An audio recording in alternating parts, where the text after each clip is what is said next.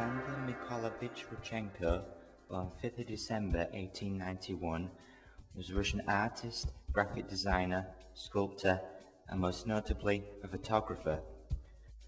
Rodchenko married a Russian artist much like himself, Varvara Stepanova.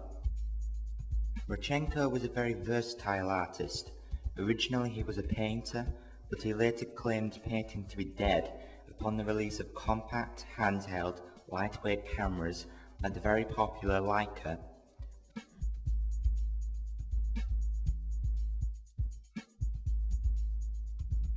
Rodchenko wrote about the need to eliminate cameras that you held at waist level. Because of cameras like the Leica, it allowed Rodchenko to shoot photos at angles that hadn't been seen before.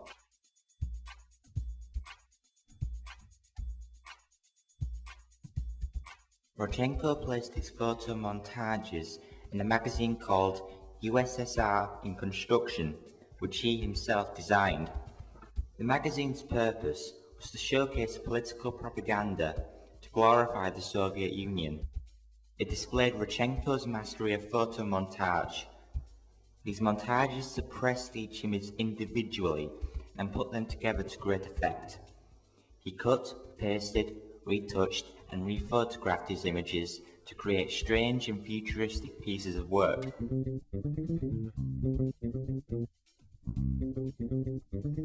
His most famous photograph to be published in USSR in Construction is the image of the White Sea Canal workers. The purpose of Rodchenko's work in this magazine was to promote the magazine. By using his skill in photo montage, Rodchenko transformed this picture. He made tired, grumpy workers look determined and proud. He also upped the contrast to make it that much more clearer. The truth behind this photo would soon be revealed, as these determined workers are actually political prisoners, and 200,000 of them would die working the 140-mile White Sea Canal gulag. Rodchenko was a very influential artist.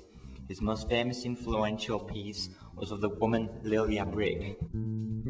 Dutch punk band The X used a very similar image on their vinyl covers. More home-based is the band Franz Ferdinand, who also based their album cover, You Could Have It So Much Better, on Lilia Brick's posture. Franz Ferdinand's cover from their song Take Me Out was also based on Rodchenko's work. The poster for 1/6 part of the world was the basis for the artwork. My personal favourite Rodchenko photograph is of the poet Vladimir Mayakovsky.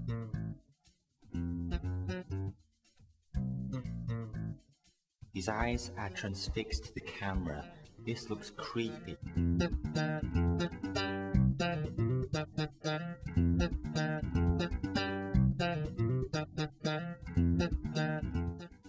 I can't tell if he's miserable or if he's slightly grinning on the left side of his lips.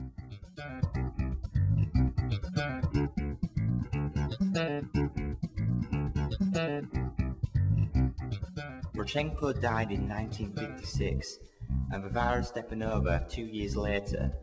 Alexander Rodchenko is another example of an artist who was only fully appreciated after his death.